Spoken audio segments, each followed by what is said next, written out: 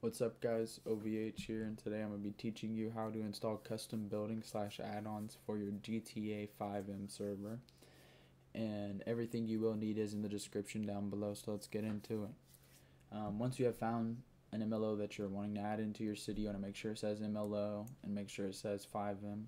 You can click this download button and then click this one right here. Wait for it to get done and drag it to your desktop. And go ahead and open this up.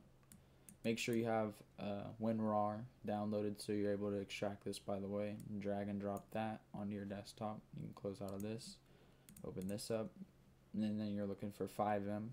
Open that up. You don't need this. Make sure there's a stream file folder in there and a resources Lua. And drag that to your desktop. You can close out of this and delete these two, and then go to wherever your FiveM server files are and go to TX data. Whatever framework you use, click inside there and go to resources.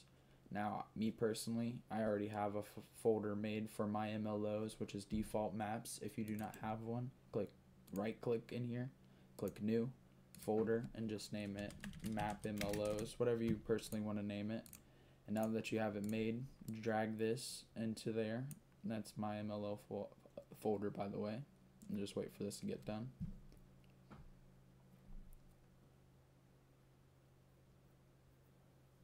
Now that that is done, you want to come back to here, go to your server config file, and since I already have mine insured, since I had mine made already, it's already going to be there, but you guys want to go ahead and type out insure, and then make sure you put those brackets in there. And if you named it map mods, you type out your name in there, and then go ahead and save it.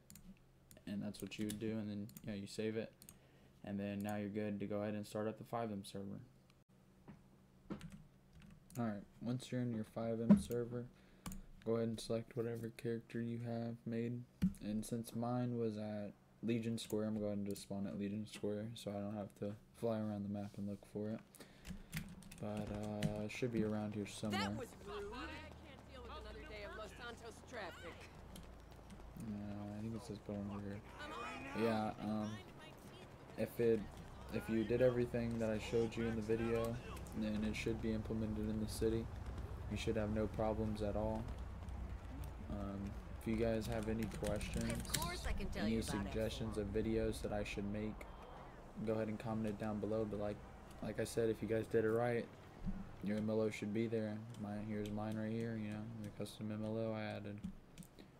But yeah, this is the end of the video. Like I said, guys, if you guys got any suggestions, questions, comment them down below for videos that I should make in the near future, and I'll see you guys.